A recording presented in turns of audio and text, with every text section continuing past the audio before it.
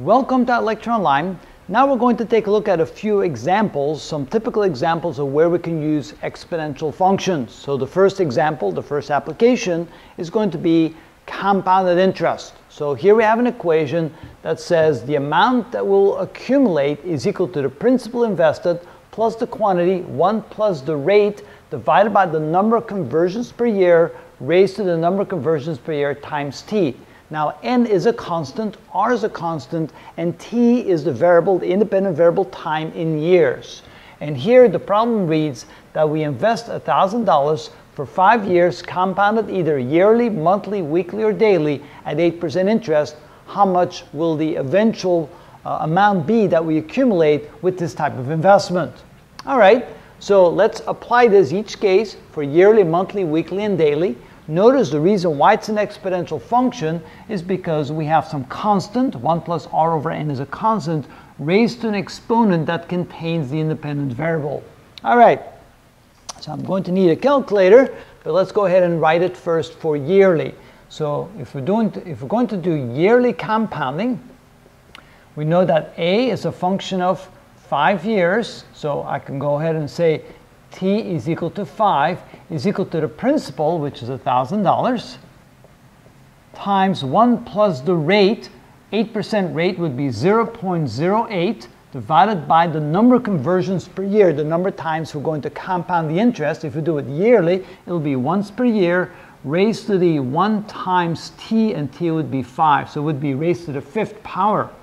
So this becomes equal to, well, we can use a calculator, so we go 0.08 divided by 1 plus 1, raise that to the 5th power, and multiply that times 1,000.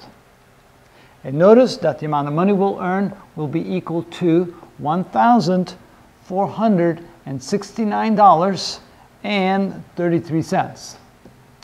All right, what happens when we compound monthly? Well, when we compound monthly, we'll start earning interest on the interest much more quickly, and so we should earn more money.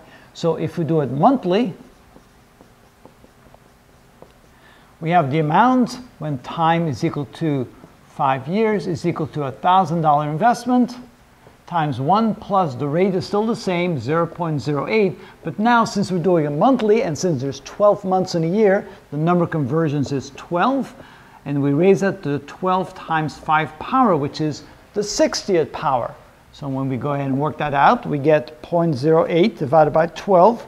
We add that to 1. We raise that to the 60th power, and then we'll multiply times 1,000, and we get an earnings of, or at least a final amount of, $1,489.85.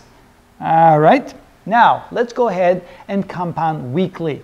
So when we do the compounding weekly, the amount when the time elapsed is equal to 5 years with a $1,000 investment. That will be equal to 1 plus the rate is still 0.08, but now the number of conversions, since there's 52 weeks in a year, that becomes 52 raised to the 52 times 5 power. So this would be 260th. So the exponent now is 260. So this becomes 0.08 divided by 52. Add that to 1. Raise that to the 260th power, and we'll multiply it times 1,000. And now we get a total return, no, not the return on investment, because that would be this number minus 1,000, but the total amount accumulated would be $1,491, and that would be 37 cents. All right, one more time, but now we're going to compound daily.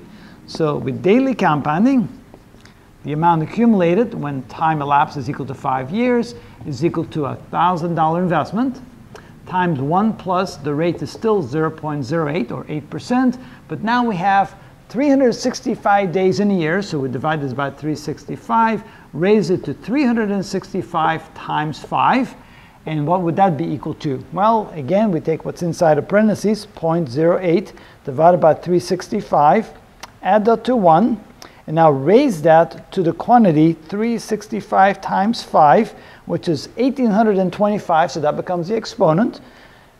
And then we'll multiply the times 1,000. And notice the amount accumulated at that point would be 1,469.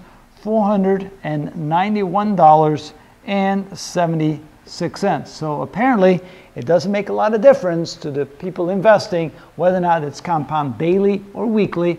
A little bit of a difference between weekly and monthly, quite a bit of difference between monthly and yearly.